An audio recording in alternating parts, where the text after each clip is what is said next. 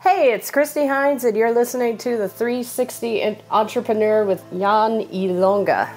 This is episode 171, and today we talk about guest blogging like a pro. Here we go.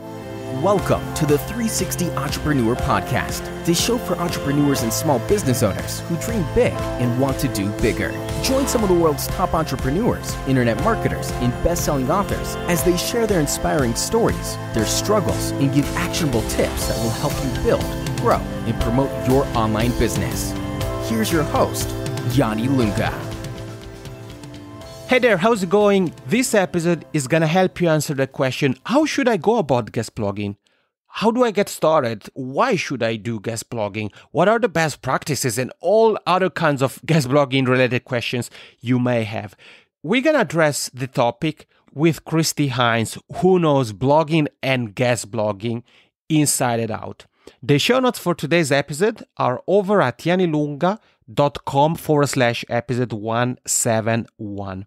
All right, here is the interview with Kristi Hines from kristihines.com. Hey everybody, in this episode, we focus on the topic of guest blogging, and we tackled that a few months ago in a solo session. I remember we talked about the kind of guest blogging 101, but today we're joined by somebody who's like a master at guest blogging, and saying that she's a master, it's really an understatement. She's a freelance writer, content marketer, HubSpot inbound marketing expert, and business blogger. As I said, she's an expert really at guest blogging, and she has contributed for places like the Content Marketing Institute, Social Media Examiner, Moz, and Kissmetrics. And she also has written the post, and I mean the post you should check out if you're considering, okay, I want to attend a business conference. I'm not sure what's happening in my area or somewhere around the world. She's also written the guide for business and marketing conferences happening around the world. I'm so thrilled to welcome on the show Kristi Hines. Kristi, how's it going? Going okay. How about you? I can't complain. And Kristi, you know, it's always interesting about the internet and what we do that you are one of the people who you have been on my radar for quite some time. I've been seeing your name popping up really almost anywhere. I said it. I mean, Social Media Examiner, Content Marketing Institute. I've seen you on Twitter. And as I said, your post, the one you've written about the conferences, has been really useful for me personally as well. When I was thinking, okay, I want to go to this type of conference, or I wonder what's happening 2 months from now. So thank you for that, Kristi, really. You're welcome. It actually started out as just a personal resource because I was thinking about, what conferences are near me, which ones would I like to go to. Right. And so I started a little spreadsheet for myself, and I was like, this might come in handy for somebody else. So I turned it into a blog post a year ago, and lots of people liked it. So I expanded it this year, and it just kind of keeps growing in popularity. So I think I'm just going to keep it up. Yeah, no, you definitely should. And I'll make sure to link to that as well as everything else we covered in the show notes. So, Kristi, I think the first question I have to ask you about guest blogging is, I mean, I said it, you're not only a blogger, but you're really like a freelance writer. You're kind of a pro at writing. So can you tell us a little bit more about kind of your background when it comes to writing, number one, and number two, why you decided to really kind of put your time and effort into guest blogging? Because somebody else in your place could have said, okay, I'm gonna just write exclusively for my own blog. I would say that I really like writing just because I like educating people on a topic. And it kind of started from a place where I started my blog about photography and poetry. And it started from a place where I wanted people to come to my website to see the stuff I was posting, because there was kind of no point in posting it otherwise, because, I didn't want to post it just for me to come and look at and be like, ooh, I posted something on the internet. Right. I wanted people to come see it. So I started learning about, like, how do you get people to come to your website? So obviously online marketing. And then I was like, oh, this is a really an interesting process. So I started wanting to write about that to teach other people, like, how do you get people to come to your blog? And then just kind of one thing led to another. And then I started writing more about the online marketing process and less about the photography and the poetry. And then my own blog became about online marketing. And then from there, it just became like, okay, I need to start writing for other sites so I could get their audience to come back to my blog. And then that's how the guest blogging thing started. And then I started from smaller sites and just kind of worked my way up.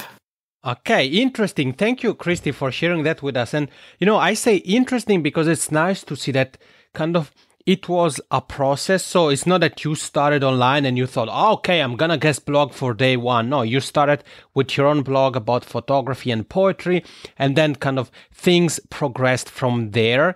And you said now you have kind of shifted focus, or I shouldn't say now, but over the last few years, you've really shifted focus more toward the digital marketing space. And for people who are here with you and I, Kristi, who maybe are thinking about guest blogging, you touched on something that I think is critical. And at the beginning, I mentioned a past episode of the show, and there I talked about what I call the guest blogging pyramid. So I shared the concept of the fact that often when we start out and we think about guest blogging, we think about, okay, I want to write for entrepreneur.com or Moz or whatever other authoritative site. And we don't think that, if they ask us, okay, do you have any previous experience in writing?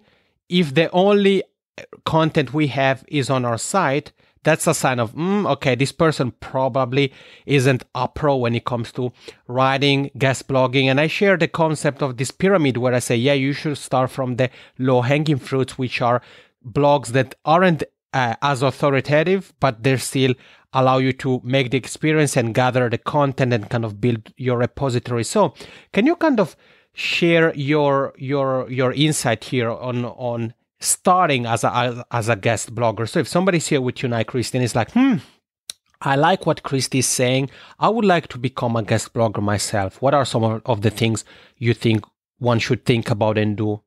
Well, it's definitely important to start, like, the sites you want to write for is just kind of start, obviously, subscribe to them, read the content so you're familiar with, like, the type of content that's going to be successful, the topics they talk about, and really try to network with the people on those sites. So maybe the top writers, definitely the editors, definitely the owner if possible, because the more, like, relationships you build with those people, the better, because eventually, like, hopefully, when you're talking to them, they'll start seeing your content. They'll start seeing that you're very immersed into their content.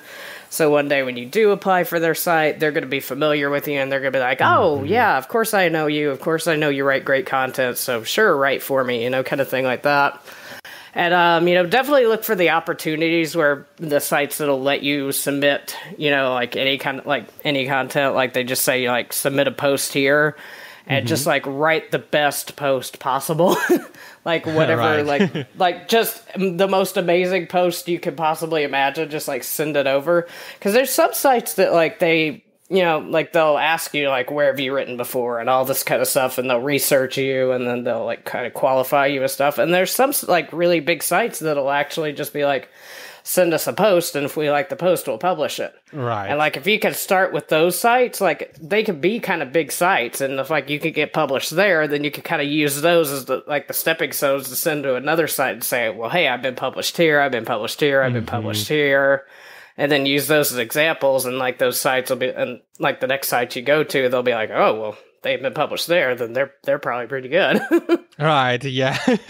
Yeah, I mean, I think what you share, Kristi, is really important because it's all about, as you said, kind of getting that first post published, and then it kind of snowballs from there because it builds social proof. We can then use that. And you talked about the importance of building well, first of all, familiarizing yourself with the content of the site or publication you would like to be a contributor for, which makes perfect sense. You talked about networking with people, building relationships, and is really important to do that. And that's something, for example, Kristi, I personally did. I have 2 podcasts, a second one in the music industry.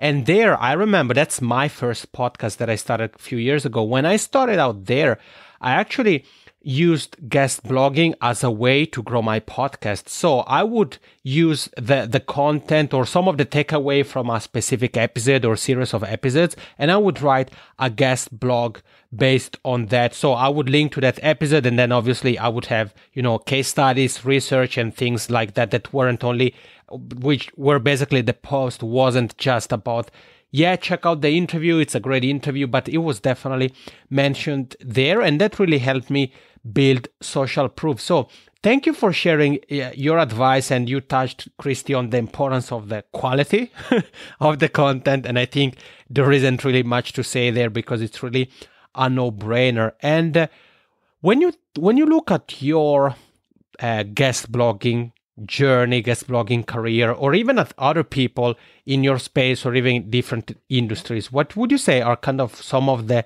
guest blogging best practices, the do's, the don'ts? Well, definitely your approach should always be, I'm doing this for the site I'm contributing to. I'm not doing this for me. Because there's a lot of people, like when they send out a guest blogging request, it's because I own a blog myself, so obviously I get these.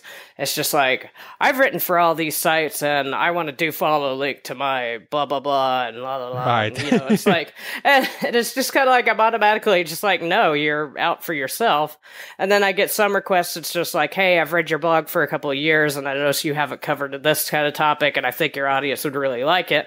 And then that's kind of a request that shows me that, like, they're out to please my audience, and that's the kind of guest blogger I want. And that's usually what, other blog owners want, is like somebody who actually knows their audience and actually wants to create content that's like good for their audience. So that's really what you really want to aim for, is like, think, what good can I do for the site I'm contributing to? And if you go in it with that approach, then you're going to be a lot more successful than thinking, well, what am I going to get out of this kind of thing? Yeah.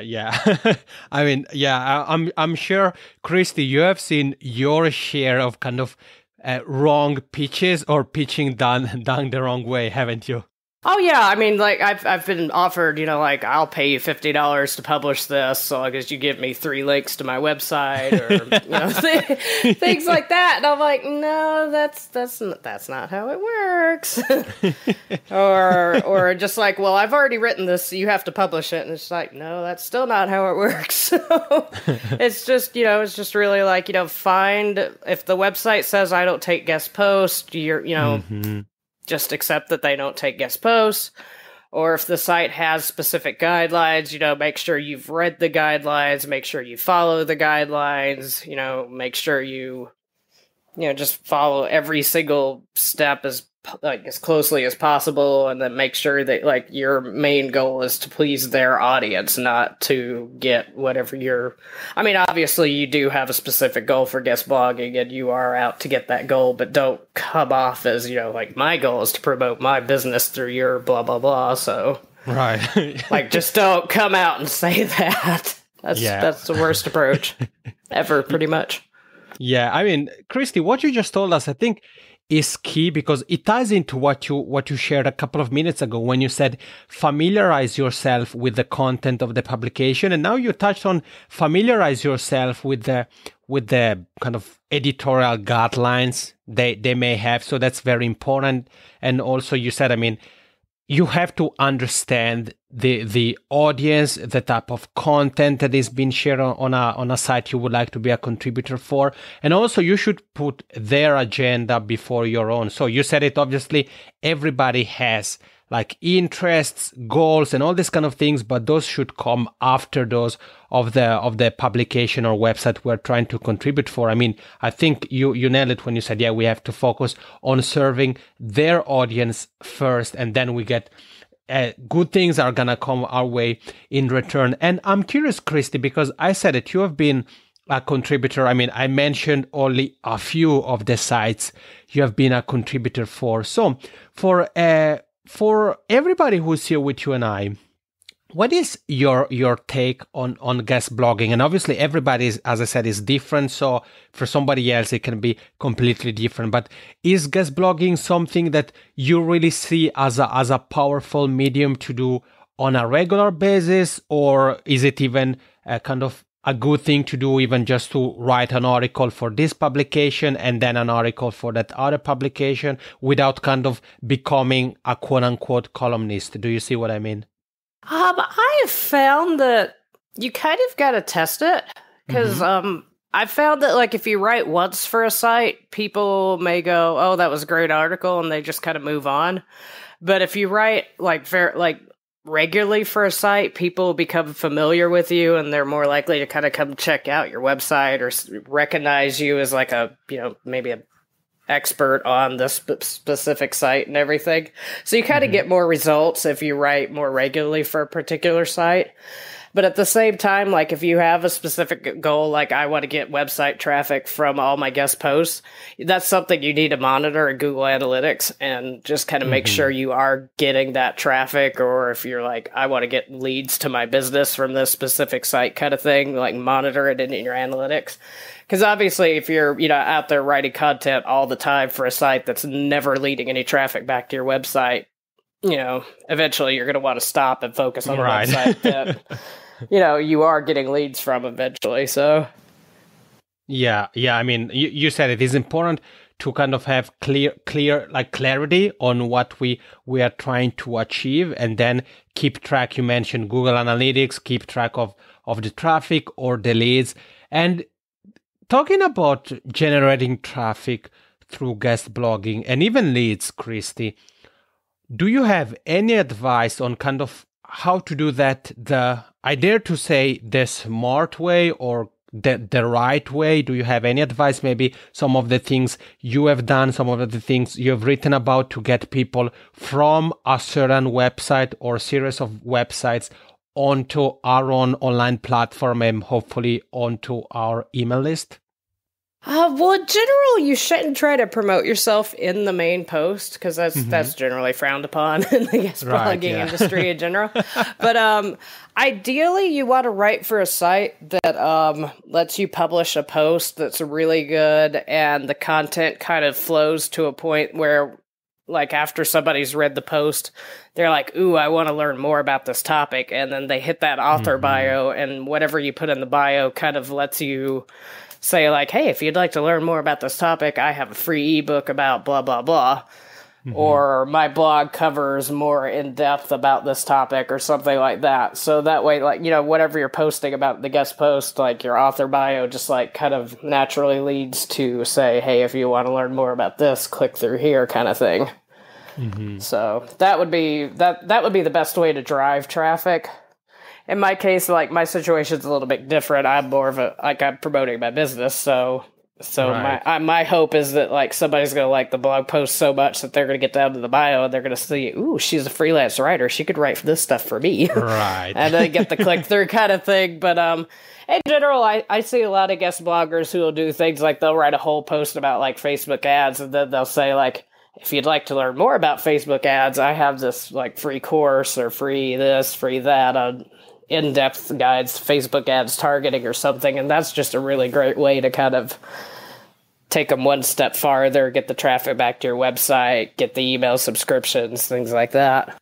Okay, so it should really be kind of the spontaneous next step, what we, the resource or the thing we link to. So the example you made, if it's about like Facebook advertising and whatever, and the free ebook we have on our site is really the perfect next step. It would be kind of, or almost a disservice to that audience not to mention it.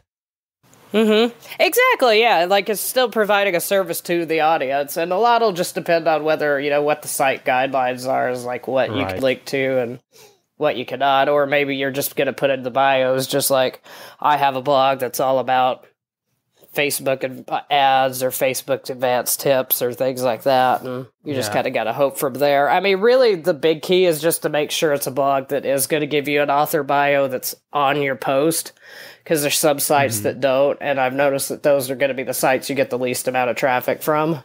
So if traffic is your goal, then you definitely want to look for the sites that give you the author bio on your post. If it's something more like authority building, there's some great sites that give you a lot of authority, just have your name on that site, but you may not get a lot of traffic from them because they give you like a separate author page that not a lot of people will click through to. Mm-hmm. And that's where your link is, so you won't necessarily get traffic, but you'll be able to say, hey, I've been published on this site, which kind of boosts your authority. So you really have to think about your goals before you choose the sites you guest post on, basically. Yeah. I mean, you said it. It's all about clarity, people. And Kristi, I want to ask you about the author bio, because, I mean, you said it, first of all, it changes from website to website. Some websites allow you to have the author bio right below the article. Some others kind of it's on a separate page, and not many people may click on that. And again, everybody is different. Everybody has different goals and so forth. But even if we take you as an example, Kristi, what would you say, like if you were to, now you want to become a guest blogger for a couple of new blogs next month, and then they tell you, okay, yeah, you can have the author bio. What are the things you think you would make sure you would include in your author bio? And if you can link to kind of quote unquote anything. I would definitely make sure that like the site you're writing for at least lets you have one link actually in the text of your author bio, because some sites let you like they put the link on your name, but like people will think like, oh, if I click on their name, I'll find more posts by them. They don't necessarily think they'll go to your website. Right. Whereas if you like have like the text, you know, like below it, there's a link in that text that has like your specific anchor text to whatever you're linking to. Like that's where ideally you want that link to be.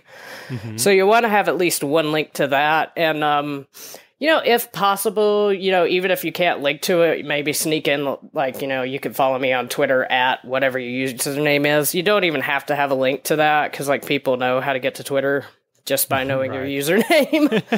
And even Facebook at this stage, you know, like, it's getting to the point where you can say, my Facebook is at so-and-so, because they're starting to use the whole messenger code thing so people can find you on Facebook that way, Instagram, Snapchat, anything like that. So if you want to build a social network while, you know, promoting something else.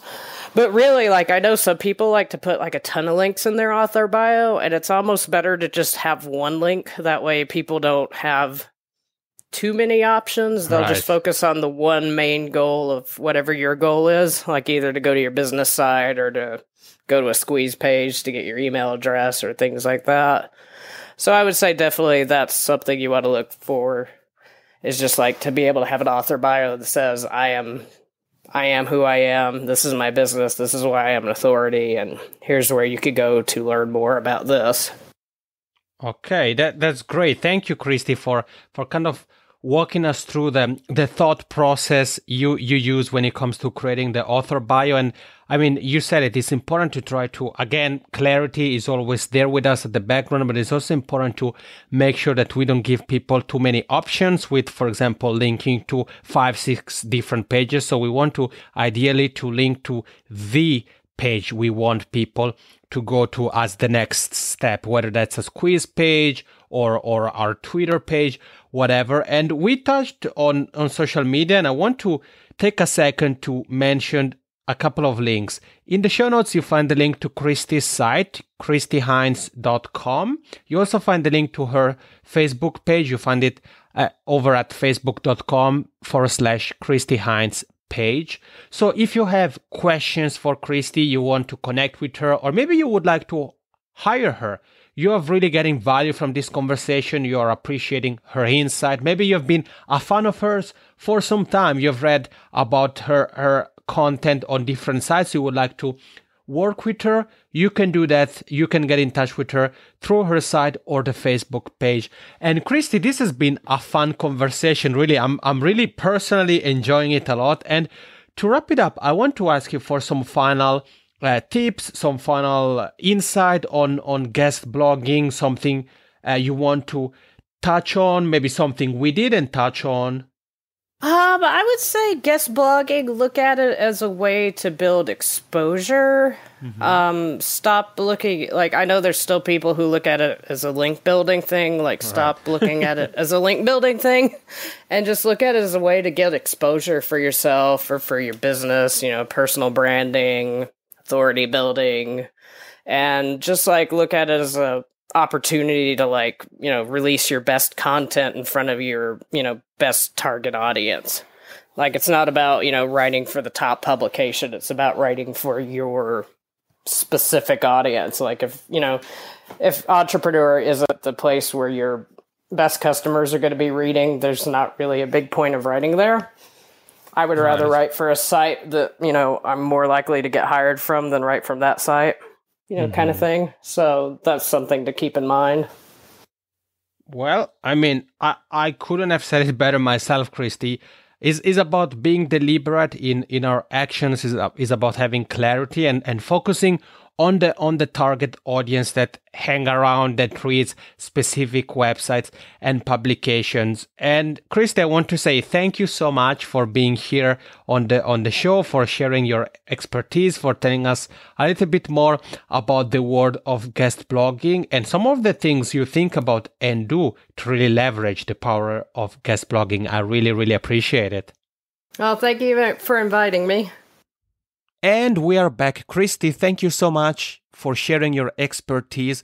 And you heard it. I mean, she talked about guest blogging and about how much of a powerful medium it can be. Now is up to you. You have gotten Kristi's advice. You've gotten the inspiration and everything else. That's great. But nothing is going to happen unless you take action. So here are the action steps for you. You have probably asked yourself if guest blogging is for you, and at this point, I think you have gotten a clear answer to that. The second step is to start to make a list of the publications, sites, blogs you'd like to be featured on, you'd like to contribute for, and of course, start to check at the editorial guidelines, because every site, every publication may have different things that they allow or don't allow.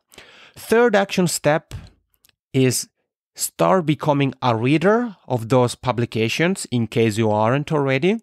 And if you do read those publications on a regular basis, start to go from a simple reader or a lurker, somebody who just reads but doesn't do anything, to a familiar face. So leave a comment, reshare the article, start to become a familiar face. And fourth and final step, once you've done all this, reach out. Opportunities don't always come knocking at your door, so don't be afraid. Man up or woman up, or however you want to say it. Really, I believe in you, and so should you. So don't be afraid. Reach out to any publication you'd like to contribute for. And if you get a no right now, remember that it's not a definitive no. So in case you get a no, don't worry. Work harder, hustle harder, and then you'll see that in no time, you'll be able to get back, pitch yourself again, and they're going to say, absolutely, we'd love you to contribute for us. This is it for today. Again, for the links to everything Kristi and I have talked about, her Facebook page, her sites, and some of the sites she contributes for, head over to yanilunga.com/episode 171. So this is it. Thank you so much for tuning in. Thank you so much for taking the time and making this podcast part of your day. And next week, we're going to talk about you. We're going to talk about your body, your mind, your mindset, and performing, and how all these things are connected. And why are they relevant for you as an entrepreneur? All right, Jani Lunga here from Helsinki, Finland. Over and out. Thank you for listening to the 360 Entrepreneur Podcast. For more tips and tools, head over to www.janilunga.com.